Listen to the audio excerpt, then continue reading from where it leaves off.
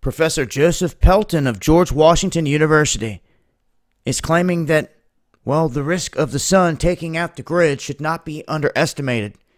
And not only that, you should have a plan. And this echoes something that we've been saying for a long time in terms of having a plan for such an event. It doesn't have to be man or a nefarious government or whatever that pulls the trigger and sets off an EMP to shut lights out anywhere. It could be the sun. In a Carrington event, similar to what we've seen in the past, where it can fry all types of stuff and send people back to the horse and buggy days.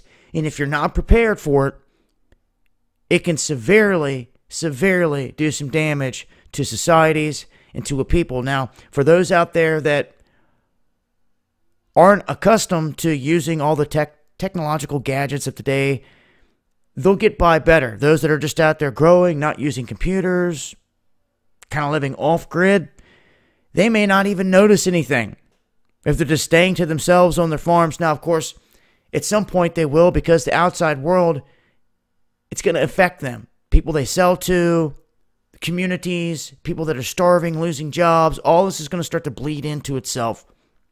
At some point, you're going to have to face people out here that were not prepared. That's got to be a part of your plan too. Now, in this instance, they're talking about this because they're saying that a hole has opened up in the sun's upper atmosphere and that there's been this massive eruption of magnetic energy.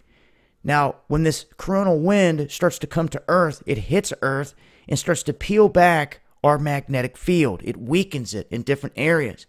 We've also noticed in the past this can have a correlation with earthquake activity. Not only can the solar winds coming in have an effect, but also we've seen other bodies like asteroids making close approaches, for some reason or another, have some kind of effect to where decent earthquakes pop off. The same has been said with massive alignments that we've seen in our solar system in the past as well. And this is an area that I really think a lot of people need to start drawing up plans for. We're going to be talking about this in great detail. Surviving such an event. It's in my belief, this is the one event that could dismantle everything. It could crash our economy, bring down the dollar, all unexpected. We have all these things from man that they can plot on, but when something comes from the sun out of nowhere, it could change the course of history in the blink of an eye.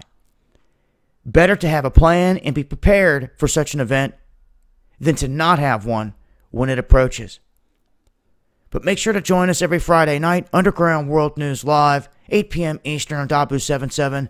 And if you want to join us, a bunch of like-minded individuals for the first ever knowledge conference in the Cincinnati area, March 30th, make sure to get a hold of me ASAP because tickets are almost gone. And I can't wait for this event. Get together with a bunch of like-minded individuals and talk about things we can do to prepare for events like this and a whole lot more. This has been Dabu 7.